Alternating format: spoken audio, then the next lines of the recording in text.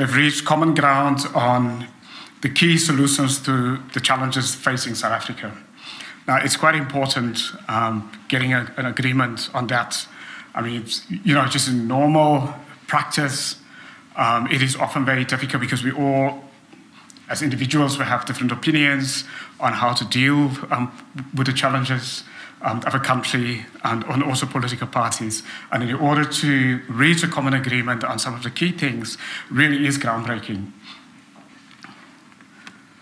And I must also reiterate that the convention, it was not the first time that the partners have been talking to each other. So I've been chairing, coming into the negotiations, chairing and the negotiations prior to the conference. And obviously, this convention is meant to really iron out the last of the issues and between the parties, and to get that formal agreement and to build a trust between many parties that have in the past obviously competed very vigorously against each other, often in a very hostile way against each other, and now have to agree to partner in a coalition ahead of the election. So it's obviously it's not easy to do that.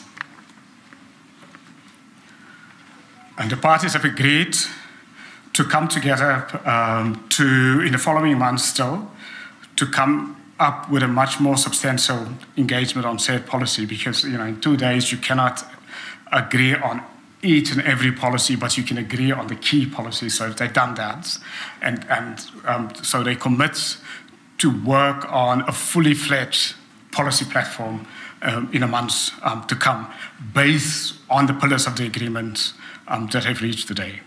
Okay, so they've reached really the pillar policy agreements, and now they have to substantiate that much more fully in a fully fledged manifesto in the coming months. And obviously they also have to keep it, they can't be too close yet, because there's ongoing negotiations to bring in more parties